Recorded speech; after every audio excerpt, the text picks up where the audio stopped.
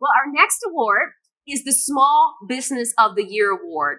Now we're going to hear from our presenting sponsor, the Jacksonville Transportation Authority. I'm David Cotton. I'm the Communications Director for the Jacksonville Transportation Authority. The JTA provides public transportation here in Jacksonville, and we also build roads, bridges, and sidewalks and other infrastructure through our JTA Mobility Works construction program.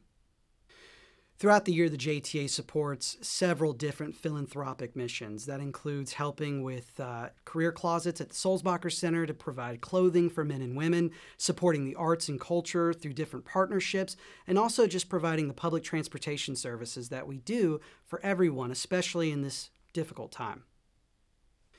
We will continue to support arts and culture in Jacksonville because we see the positive impacts it makes in our community, whether that's through a mural, whether that's through a bus wrap or something on one of our transit stations or stops. We see that that's going to be a positive thing for our community.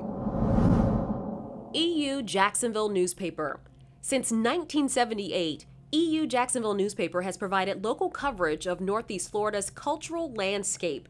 EU has partnered with virtually all of the local educators and important cultural institutions throughout the region.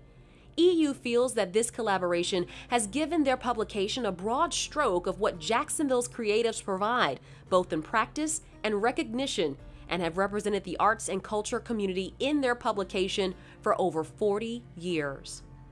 Void Magazine. Void Magazine is all about arts and culture, business and entrepreneurship, and issues of importance in Northeast Florida. Aside from all the regular articles, art videos, performances, music compilations, and being the media outlet we all know, at the onset of the pandemic, Void partnered with the local clothing manufacturer Strata on the Void the Virus Artist Relief Fund, providing direct financial assistance to Duval County-based artists who'd lost income due to the economic shutdown. Void also launched the Void Artist Network, a collaboration meant to showcase work both inspired by our unique region and capable of inspiring others to push for a more creative Northeast Florida. Petra Real Estate Company.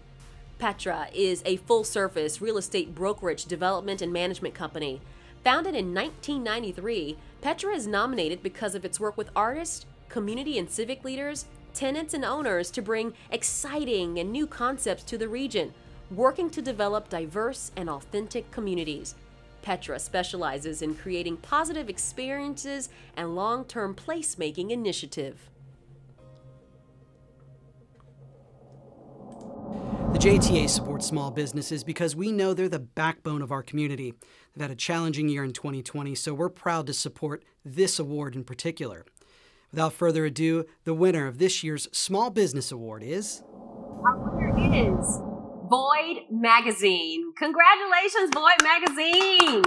Yes. Well, thanks so much to Cultural Council of Greater Jacksonville. Thank you for everything you do for arts and culture here.